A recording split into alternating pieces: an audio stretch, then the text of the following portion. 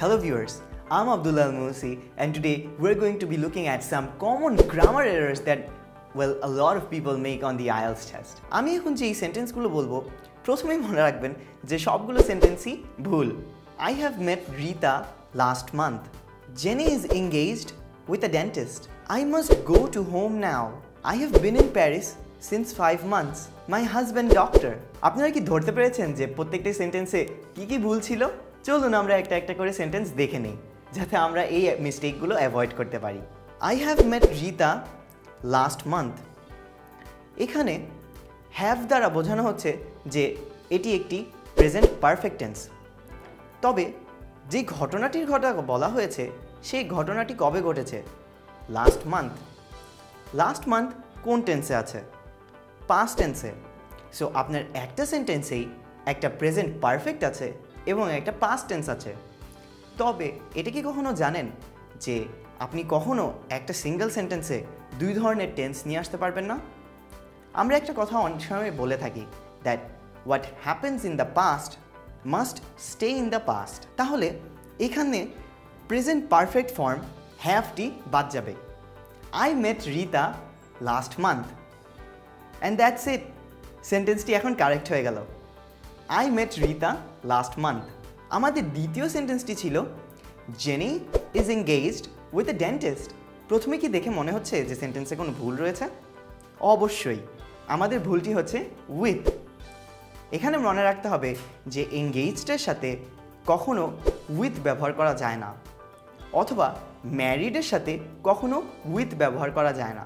এই টপিকটি আমাদের অ্যাপ্রোপ্রিয়েট প্রিপোজিশনের আন্ডারে পড়ে। তাহলে এখানে অ্যাপ্রোপ্রিয়েট প্রিপোজিশনটা কি ব্যবহার করা হবে? অ্যাপ্রোপ্রিয়েট প্রিপোজিশনটা হবে two. Jenny is engaged to a dentist, অথবা jenny is married to a dentist. তৃতীয় সেন্টেন্সটি ছিল I must go to home now. এটা একটা কমন মিস্টেক যেটা আমরা করে থাকি। I must go to home now প্রথমে দেখে মনে হয় না যে এখানে কোনো ভুল রয়েছে, তবে আমরা যখন আরেকটু ক্লোজলি দেখব তখনই বোঝা যাবে যে গো এর পর এর ইনফিনিটিভ ফর্ম ব্যবহার করা উচিত নয়, এবং একইভাবে কুডের সাথেও তার ইনফিনিটিভ ফর্ম ব্যবহার করা উচিত নয়। আমরা যতক্ষণ আরেকটু ক্লোজলি দেখব তখনই বুঝতে পারবো যে গো এর সাথে তার ইনফিনিটিভ ফর্ম ব্যবহার করা উচিত নয়, এবং একইভাবে শুড, কুড বা ক্যানের সাথে টু ইনফিনিটিভ ফর্ম ব্যবহার করা উচিত না। যেমন I must go home now, I should go home now, I could go home now, অথবা I can go home now. এগুলোর সাথে আমাদের টু ব্যবহার করা যাবে না। তারপরের সেন্টেন্সটি ছিল I have been in Paris since 5 months। আমরা যখন একটি নির্দিষ্ট টাইম ফ্রেমকে ইন্ডিকেট করছি তখন আমরা সিন্স ব্যবহার করতে পারবো না, তখন আমরা ব্যবহার করব for. I have been in Paris for 5 months। এবং সব শেষে অনেকেই তাড়াহুড়ার ছলে ভার্ব অ্যাড করতে ভুলে যায়। মাই হাজব্যান্ড ডক্টর, এরকম ধরনের কিছু ভার্ববিহীন সেন্টেন্স বলে ফেলে। তবে আমরা যদি এখানে খুব সিম্পলি একটা ভার্ব অ্যাড করে দিই তাহলে এই সিম্পল সেন্টেন্সটি একটি কমপ্লিট সেন্স মেক করবে।